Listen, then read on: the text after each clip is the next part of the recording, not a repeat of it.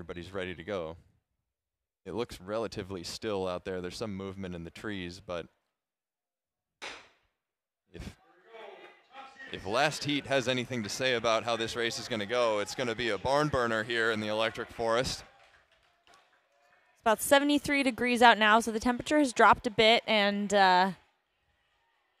conditions, as you said, seem pretty great for this hot window for tonight, the high performance section of these races.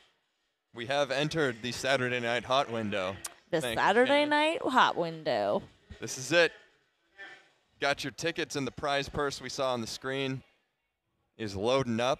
So that'll continue to calculate throughout tomorrow as well. So what you saw on the screen is not what the athletes will be winning. They'll be winning more than that as more tickets are purchased headed into Sunday. So Keter, the Tokyo Olympian 8:17 runner, is at the front. Barraza on his outside shoulder and Mikulski on the inside as they head over the barrier right now. We're about 4.5 weeks out to the U.S. Outdoor Championships, which is also the national championships weekend globally now that the schedule has been kind of consolidated.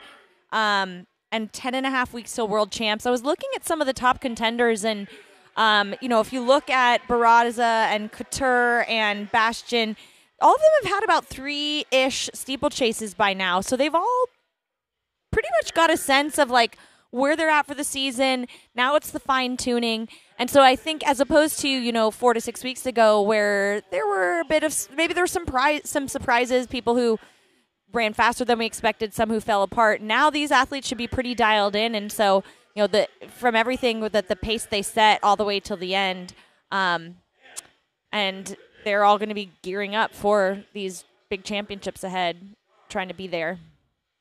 So 69 seconds. The pace they're running right now, and you can see they're on the green lights, which is set at 8:29 pace. Keter out front, looking very comfortable. Then Barraza, and I like to see David Ribich in there too, wearing that blue uniform. He's a 1,500-meter man, 335 guy who's decided to test out, dip his toe into the steeplechase this year, and he's run 8:54. But we'll see what he can do tonight. But already Keter, not one to shy away from stepping on the gas early, is doing so right now. It's as though he just took a look behind him to see where the wave light was. Like, am I on pace? Am I not on pace? Hey, light, help me out a little bit. But Bernard Keter out there in front again. He's taking these little glances down to see where the light is. Brian Barraza content to let Bernard Keter take the lead out front. One of my favorite things about the steeplechase, again, never ran it, but from what I heard from the competitors is you don't always need a rabbit. Like rabbits, especially now that you have wave lights, you're just always focused on get to the next barrier, get to the next barrier, get to the next barrier. So the event naturally breaks itself up mentally. But really great to see some of the best of American steeplechasers out here tonight in the Electric Forest.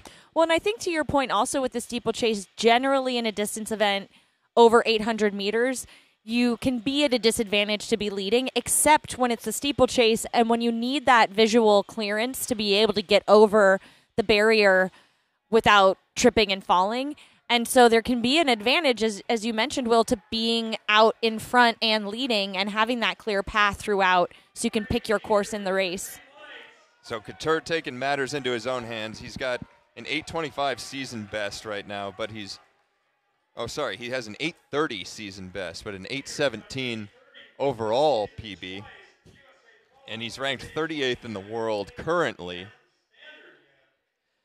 The steeplechase for the men, with the unfortunate news of Hillary Bohr having a broken foot after the steeplechase in Rabat, becomes probably the most wide open distance event on the men's side in the U.S. And so I think Bernard Keter right now is trying to put his name firmly in one of those positions and fear into the hearts of his competitors. We watched a great steeplechase in Los Angeles this past weekend with Ahmed Jaziri and Isaac Updike both running 8:17. And so the gauntlet and hot on the heels of Hillary Bohr's, I forget what he had run in Rabat, but very quick. And then to hear that he's out for 4 to 6 weeks with a broken foot, it's gut-wrenching. You hate to see it, but it opens things wide up. And we haven't seen Jagger run a steeple this year. So you got a lot of guys who are licking their chops, thinking this is our year. Like, this is wide open. This is ours for the taking. I love the story of Dan Mikulski, guy who went to IU, a Hoosier, a historic track and field program with the likes of Bob Kennedy and the Jefferson brothers, being also graduates of that university. And a couple years ago, sort of recognizing that he had a great opportunity as well in this event and dropping huge personal bests, but doing all of it at domestic meets and really elevating the event and the other competitors that were racing with him to new heights. And both of these athletes being part of the WCAP program for the U.S. for the United States, representing coming off Memorial Day weekend, especially poignant. Having these athletes, represent our country in many ways. Yeah, it's always Army, Navy in the football game. That's the big one. But we got Army, Air Force out here. Where are our veterans? Chip into the pot. Who's your favorite athlete? Yeah, there you go. Pump the money in. That's it. We see the pot climbing as the race progresses, too. And Keter with 2 laps to go. He's right on the green lights. And he looks good. He does. He looks very good. In 2021, he waged an epic battle with Mason Fairlick in the Electric Forest, and Fairlick came out on top there. But it was for Bernard. It wasn't without Bernard Keter's heavy pacing in the middle and threw some hard moves in the latter stages of that race that made the race, and they both came away with personal bests, 8:18 and 8:19, I believe. For the fans wondering again what that wave light pace is at for this race, the green wave lights are paced at 8:15. Which is the World Championship qualifying standard. Bernard Keter firmly placing himself right smack dab in the middle of those lights. And what we are told is that the back light is paced at exactly 8:15.0. So as long as he's ahead of that last green light, he will be in contention to run a World Championship qualifying standard. I think he's lost a little bit of ground going over that barrier. He's getting a little tired here, but come on, fans. Let's cheer Bernard Keter on. Go get that world standard, bud. The fans are aware of it. He was right on it going into the last water jump, and I think that took a little bit out of him.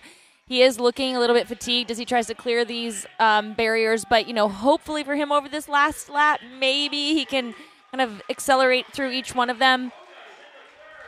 Yeah, he was, firmly running those 68, 67s the last 4 or 5 laps, and that was a 69.9. So obviously the effort creeping up on Bernard Keter. He's going to run an enormous season's best. And what can he muster over the last 250 meters here as he negotiates his way down the backstretch and over these last few barriers?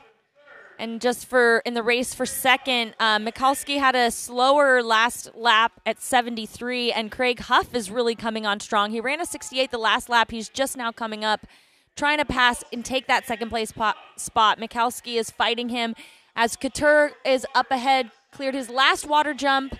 He's fallen quite behind the world standard, but still clearly has the win for this race. Huff was maybe a little bit too big for his britches there, passing Mikulski and then struggling over that water barrier. But Huff looking for a U.S. qualifying time. Come on, Craig Huff. Here comes Do it for the Aggies. Straight as well. He's finishing up. We'll see what the time is on the clock. 8:22.9. So that is a great time for Keter this season and qualifies him for USA's, which I don't believe he had the time previously. But Mikulski coming in second, 8:28, and Craig Huff. I think just possibly missing that USA qualifier by 0.03 of a second. Oh, gosh, that's rough. That's gutting. So Mikulski storming back after Craig Huff passed him over the water barrier and coming up for that second place spot. Don't mess with Army or Air Force. Air Force. Don't mess with Air Force. Don't mess with anybody. These steeplechases are tough. And with that win by Bernard Keter, he has taken 2 Portland Track Festival steeplechase crowns. So he's in rare company. I believe he is the only man to have taken 2 at this meet.